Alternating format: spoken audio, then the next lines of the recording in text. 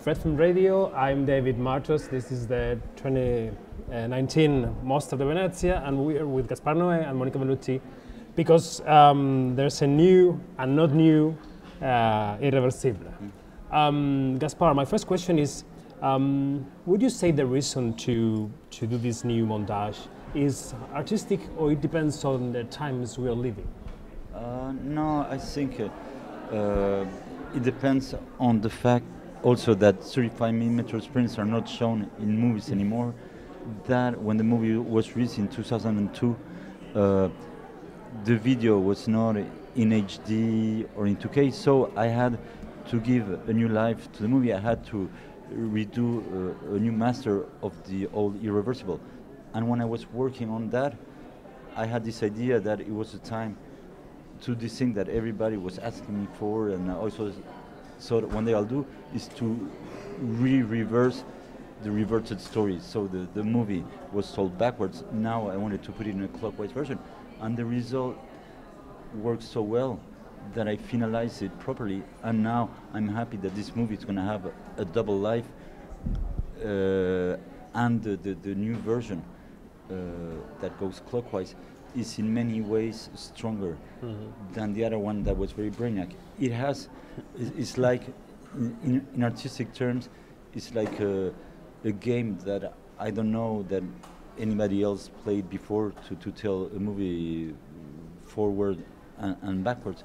So I said, yeah, there's an artistic reason, and also by the moment that we're living, this movie could not be produced or conceived yet, but never produced, and so there's some kind of anachronism in showing the movie today, and there's a reason to show it today that makes it even stronger. So yeah, it's the right timing for this version to be released. Monica, I wonder if you remember your reaction when you saw the film for the first time, and how different was that reaction from the one you got watching the reverse montage? Of course, when I saw the film the first time, it was so strong, and the violence was so incredible. And in this version, even though the violence is still there, but it's like if we feel more the duality between poetry and violence. Because of course the film is very violent still today, but we talk about love and about relationships and birth and intimacy, friendships. So there are all those elements that we feel those elements much more. And also the difference is that when I did the film 17 years ago, I didn't have children.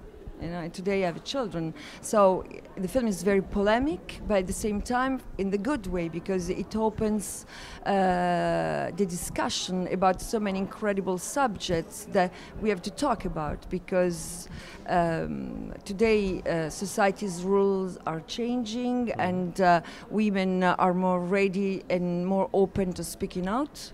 And I think that this film becomes very important, because I see even my daughters and their generation much more aware about these sensitive topics. And I think that we have to find a common ground of communication, about all people, to find, it's not about fighting, but finding a solution for all. Okay, Monica Bellucci, Gaspar Noé, thank you very much for being with us today. This was an interview for Fred, the Festival Insider.